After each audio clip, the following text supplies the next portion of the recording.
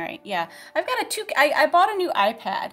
So what I'm doing, I'm still figuring out how to use it, but what I want to do is double film the lesson and then you'll have a YouTube way to watch it. So the playback will be a little bit better.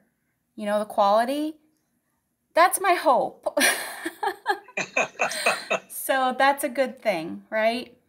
Okay, so make sure you've got, so we're not gonna, I don't think we're gonna be doing too much painting. We really want to focus on the drawing, and I see that Ruben already got an amazing drawing on his canvas. He sent it to me. I was like, oh my gosh, he's ahead of us, he's ahead of us. So, but I really want to make sure that we get an accurate drawing down and take our time with it too before we put all this color on. And then, you know, we can mix a few colors and talk about the technique of, you know, pointillism and take it from there. I still don't see Tim. Let's see, who are we missing? We've got 1, 2, 3, just 4 people. We had 7 sign up, and I know some people couldn't make it. Who else are we missing? Where's Julio? Julio signed up. Yeah, where is he? Where's Julio? Did you know he signed up? He'll go crazy with these points. Yeah, well, I knew when I picked this painting up that he would be interested in creating this painting here. I think Tim is here. I think his name was Tim O'Connell. I'm seeing another person just signed in. I'm guessing that's him, because his camera wasn't able to work. Well, welcome aboard if that's you, Tim O'Connell. I'm so glad that you can join us today. So yeah, what we're gonna focus on for today is getting the drawing on the canvas, okay? So we're not going to go too crazy with the color. I really want to make sure that you guys feel very comfortable with this drawing. So one thing you can do, I hope you have a printout that you can use, okay? You can see how I have an actual piece of paper here that you can look at. If not, you know, you can pull it up like on your cell phone and maybe draw on top of that. But it's just really helpful to have something physical to hold. So one of the things I'm noticing is in this drawing, now you can use pencil to draw if you want, or what I'm going to do is I'm going to get some brown, and if you don't have brown, I can show you how to mix it, or maybe a nice warm green, and we can actually paint. I like to paint because it's just much easier and more fluid to mix. Some people think it's a little weird to draw with paint, but it should be fine. I think you'll be fine. Okay, so let's just take a minute and kind of take this painting in here before we jump in and just notice all the different elements. Like, you don't want to just jump in and just like go crazy, you know. Painting for me is really a mindfulness, an exercise in mindfulness, okay? So let me bring this camera in a little bit closer so we get a better view here. Okay, so as I was saying, it's an exercise in mindfulness. And noticing all the different elements, so, and even counting them, because sometimes counting can help. So what do we have? Well, we have the water, right? And then we have the sky. We have these mountains off here in the distance. We have these trees, 1, 2, 3 trees. It would seem that there are 2 boats. 2 boats. I don't think this is a boat way off here. This seems to be a dock because it seems to be pretty connected to the land. So this line right here would seem to be a dock. It's just such a beautiful painting. What else do we have? We have another dock over here. We have a pillar or a post of some kind. And then we have these lines. 1, 2, 3, and then they are crossed by lines, making little X's. What else can you see? Do you see how it makes a beautiful reflection? And do you see how the reflection is made up of dots? So don't just look at the screen on Zoom, especially if the resolution is a little weird. Try and look at it on a secondary device, or actually look at your printout, okay? And then just kind of notice these things. And you can notice them on your own, or you can kind of follow along with me. So in the foreground here, we have the ground, which makes a beautiful deep V. And it would seem like the point here would seem to come up almost straight through the middle of this boat. It's so beautifully thought out. And in fact, if we lined this point up with this point, oh, it doesn't quite line. Oh, wow. Look at that. It's almost perfectly lines up with this pole here. So this is very different than Monet, right? Monet was all about capturing atmosphere and blustering clouds and rapidly changing, you know, here, do I need to lower this a little bit so you can see the whole thing? Yes, I do. There we go. Oh, I need to mute you guys because I can hear a little bit of feedback there. Hang on. I'm gonna mute. And then you can unmute yourself if you have a question. All right. So, as I was saying, this point here, this V, almost perfectly lines up with this pole here. Almost, not quite. And so it's very, very deliberate. It's thought out, it's planned. With Monet, he would take his canvas and he would go outside and he'd try to like work very rapidly. And he would try to, you know, do everything there on the spot, right? But with Signac, he would make very, very careful like studies, and then he'd bring them back in the studio, and then he'd make a very careful drawing and then work on this in his studio. So we had time, so it's much more organized, right? So what else do we have? We have a pole here, and we have another pole here, or a post that you can probably tie your boats up to. On the boat here, we can see all these people. How many people can you count? I can count 1, 2, 3, 4 people.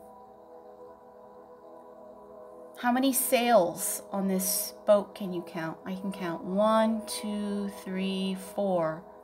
And then there's another one here that seems to be kind of catching in the air. You see this one right here? It's kind of catching in the air.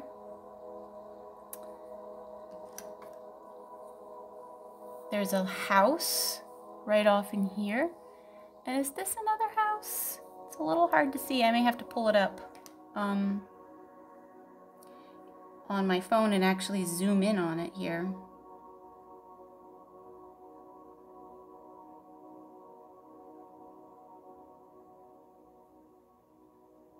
Yeah, it seems like it's another little house there. It's very far away, so it's just an assemblage of colored dots. You can see how different it looks on my phone. It's much more red. So if it's looking a little bit different on your phone, that's just because of the settings and the way it's printed. So you can see how orange it is on mine.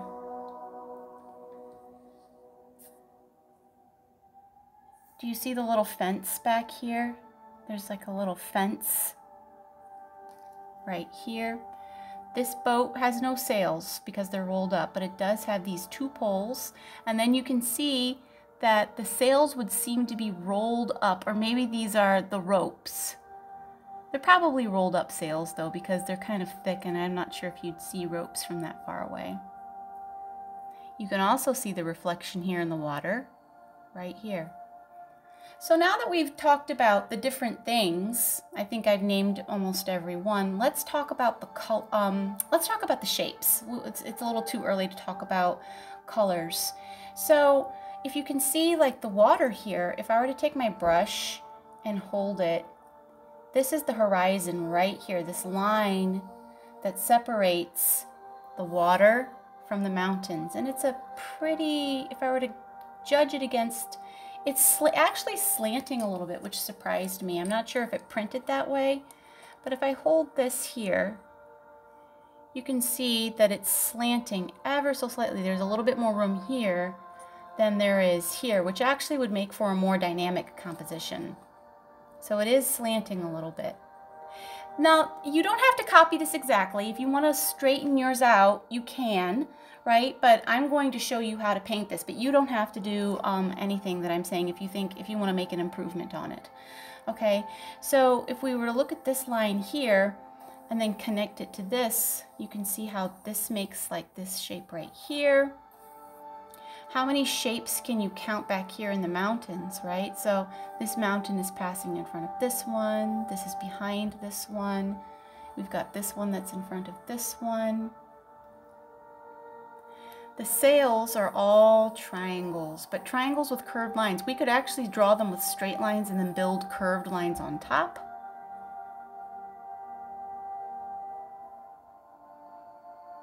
And these trees are just kind of organic forms. This looks like an oval, very stylized trees, very idealized forms. And then if you look at the people actually like people, you know, if you haven't drawn or painted people before, you might think like, oh, you know, this is frightening. But if you look at them really closely, the shapes aren't that hard to do. Truly, they aren't.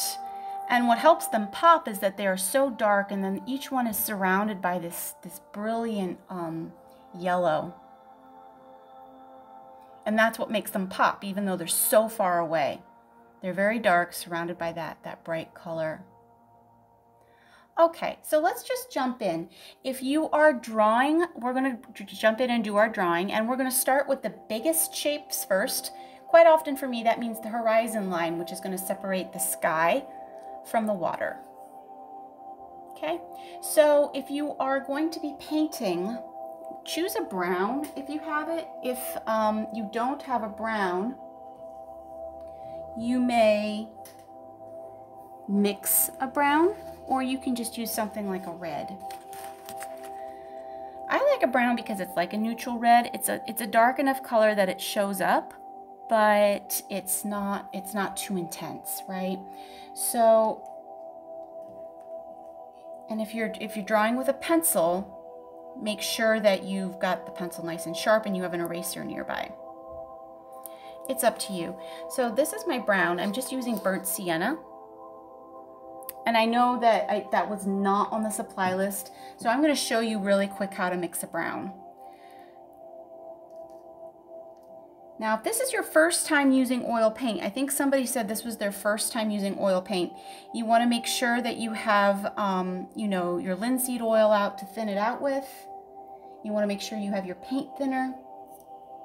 And so I'm just taking this paint, and I am using a paper plate because I've learned that it's just so much easier to hold up in front of the camera and people can see the colors that much better.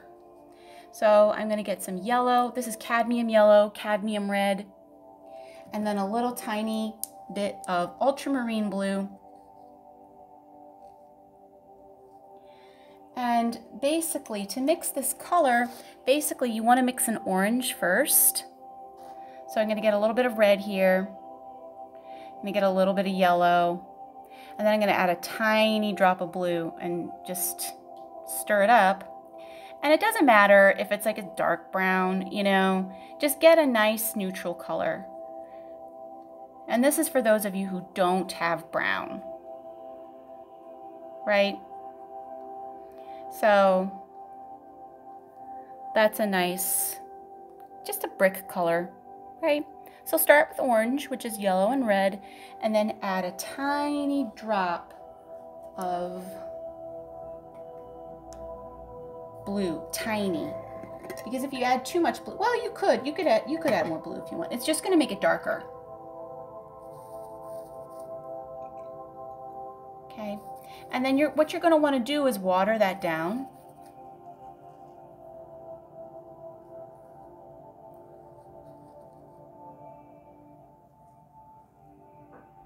You can either use water if you're using acrylic paint, or you can use linseed oil or paint thinner.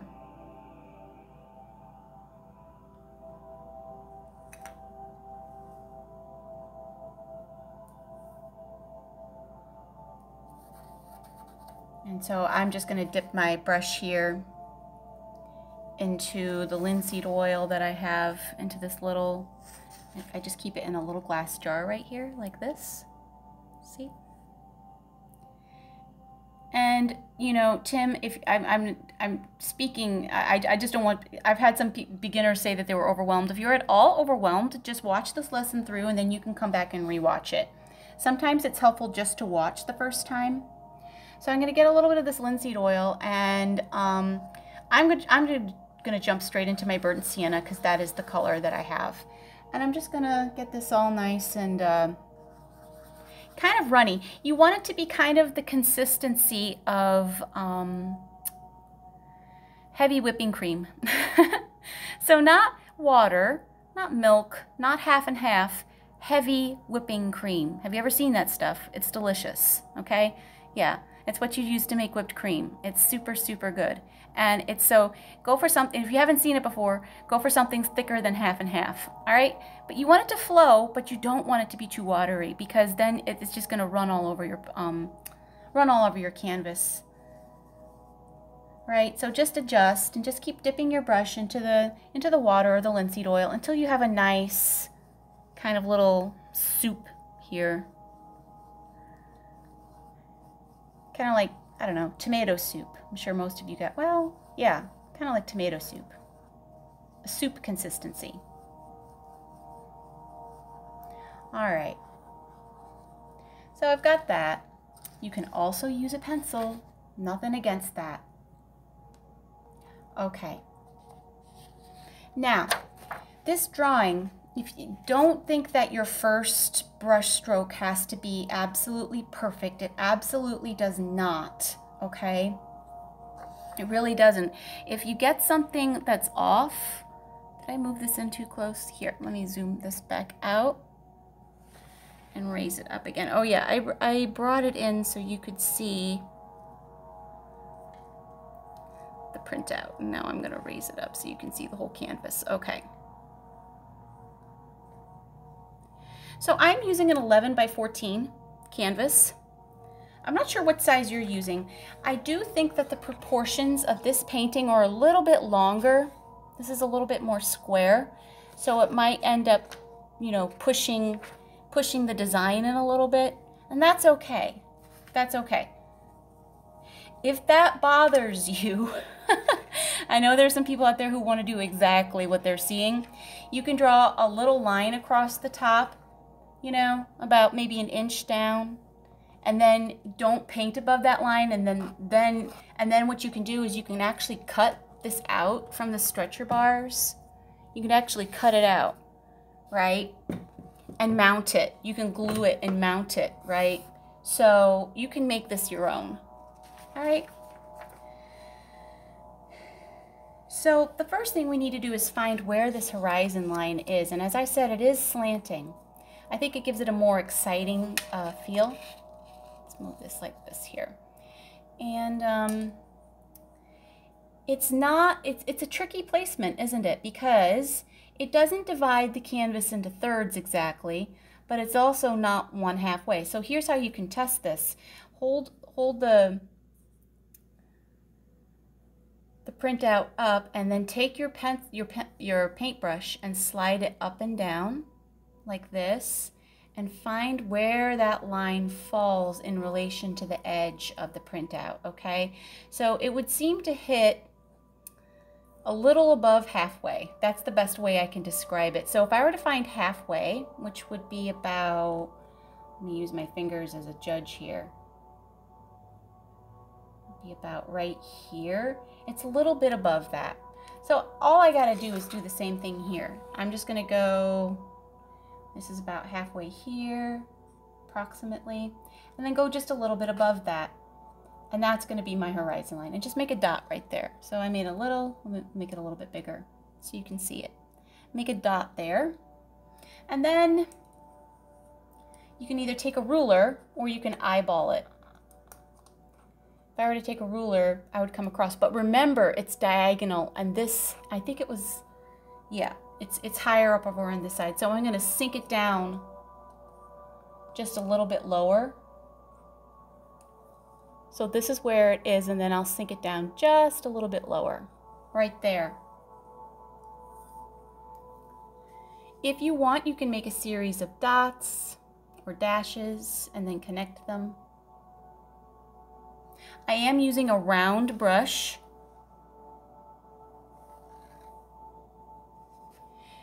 Now, you'll find that the harder you push, the thicker a line you're going to make. So what you want to do is don't push very hard at all, because we want to make a skinny line if we can. And then, oh, I don't know why I'm drawing from a weird angle here.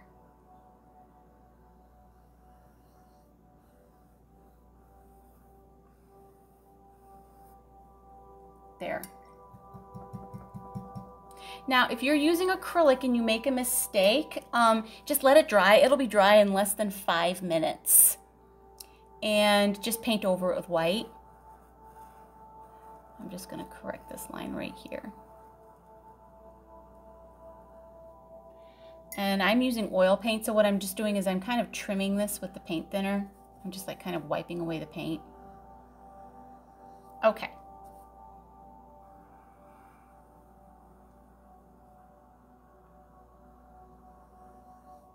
So now we've separated the sky from the land. And it is a slight diagonal. The next line I want to draw is going to be this V here. And that's going to separate the foreground from the water. All right, so with this one, I want to make sure, are these 2 points totally lined up? Usually I don't get a ruler and everything, but this drawing is so technical that I really want to do it justice. Let's see. Yeah, that side over there is a little higher. So if you hold this ruler up, you can see like there's a little bit of extra space right over on this side here. All right. So it would be approximately, and I am eyeballing this part, about right here. And then this is going to be a little higher than that. About right here. Yeah.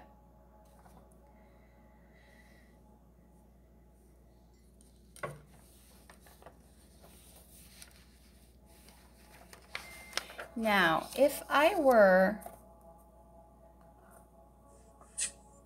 Hello, Elizabeth. This is Julio. I just joined in. Oh, Sorry hello, for being... Julio. We're just getting the drawing on. Yes, I can see it. I will go back to mute. Thank you. I'm sorry for being late. No worries. It's okay. I understand. So basically, Julio, what we just did is we put in our horizon line. We're using burnt sienna. If you don't have burnt sienna, you're just going to mix a brown, which is just yellow. Right. Yeah. Okay. Perfect. Yeah. Thank you. Thank you. Sure. So basically, I was trying to find exactly where this was, and I think it's at thirds. So if I'm going to hold this here, and I hold my ruler right here,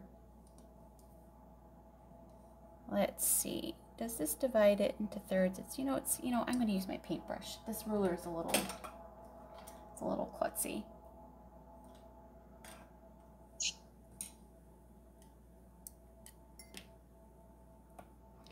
So this is better.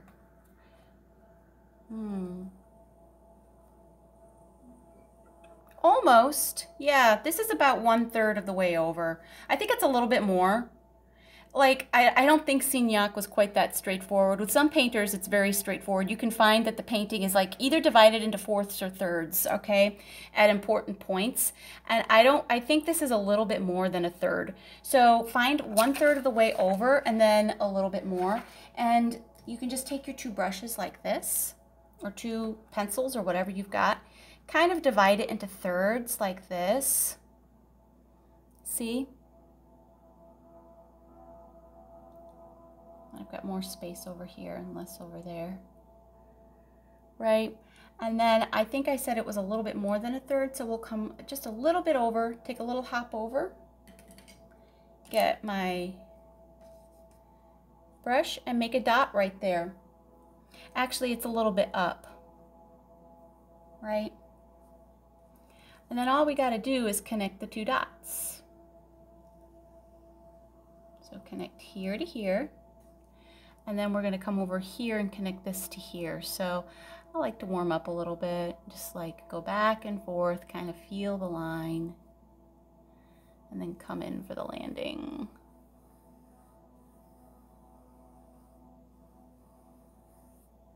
And if it's wobbly, don't stress, okay? It's okay. This is just, all this is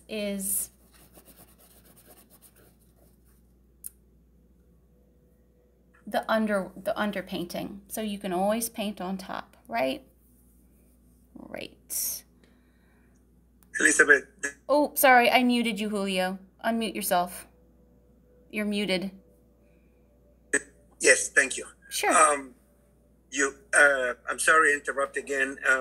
Do you have a recommendation for the canvas size, please? Oh, 11 by 14. 11 by 14 is a really nice one. I think 16 by 20, I mean, it's doable, but you're going to have to make a lot of dots.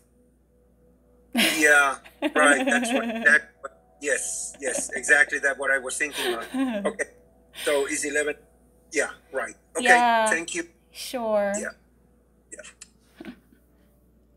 I think 11 by 14 is a good size for this painting in particular. Usually I'm like, you know, pick any rectangular canvas, but we're going to be making a lot of dots. Okay, so we have that. And what's the next biggest shape we can put in? Why don't we put in the line at which these houses and the trees are resting. And you can see it's just a little bit below the diagonal there. Okay, now there's actually two, like this is one line right here. Let me hold this up a little closer. So this is one line right here, and then back behind the boat, this is a little slightly higher line. Okay, so I'm going to come here and we're going to sink down just a little bit.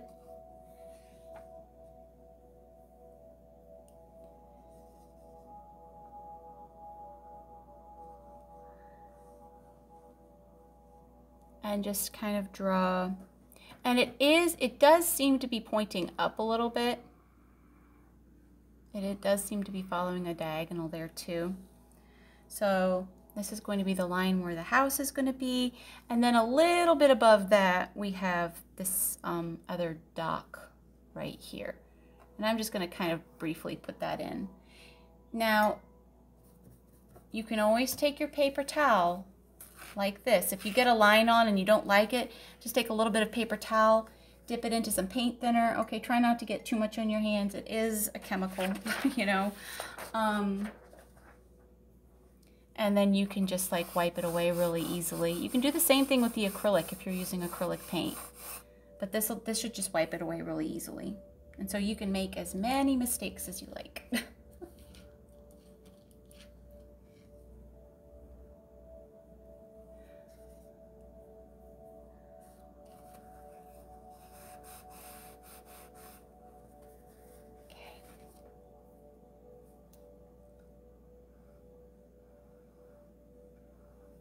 Okay, so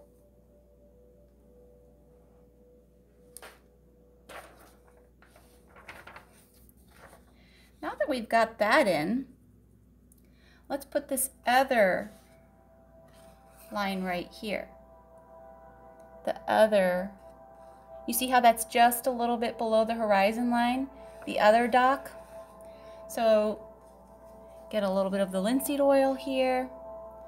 And it's just another little parallel line right below that one.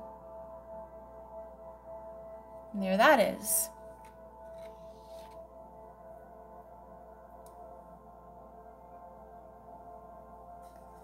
It feels good getting all these foundations in, doesn't it?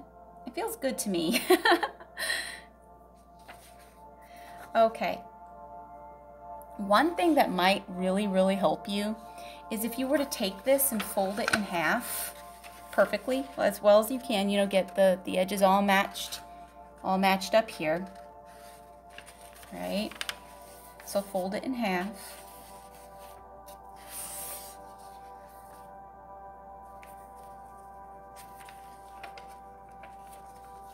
And then fold it in half the other way.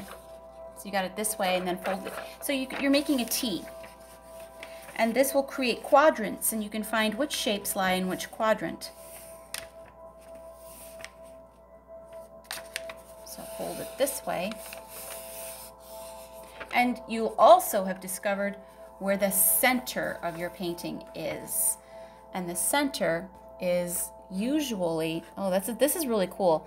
The center seems to be at the intersection of where this dock is, almost touching that boat. Right there. Let me point at it with my paintbrush so you can see better. It's right here. Pretty cool.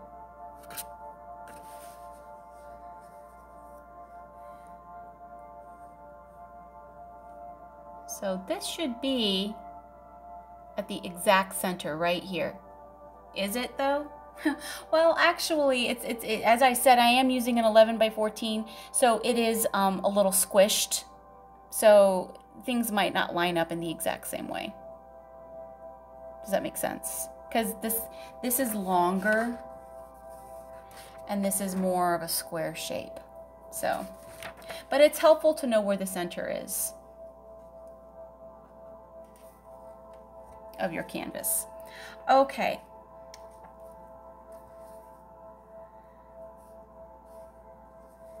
And you can actually see that the docks, when you fold it, the docks line right up on the halfway there. On the halfway mark. You see that right here?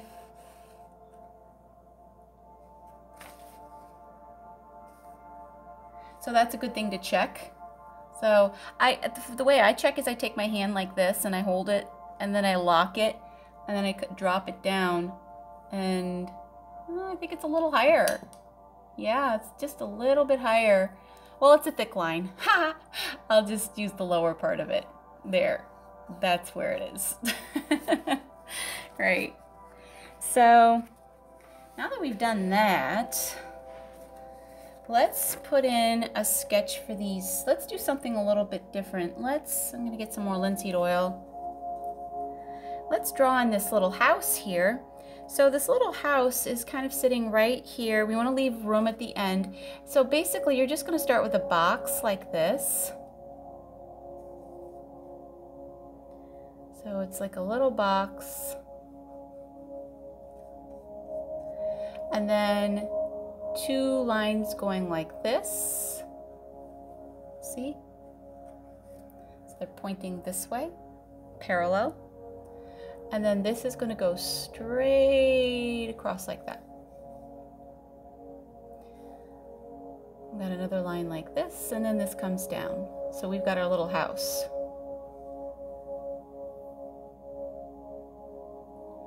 So I started with the front box here. I did 2 diagonal parallel lines. I connected them with a straight line across the top. I created another line going this way and then dropped this down. These 3 lines are parallel.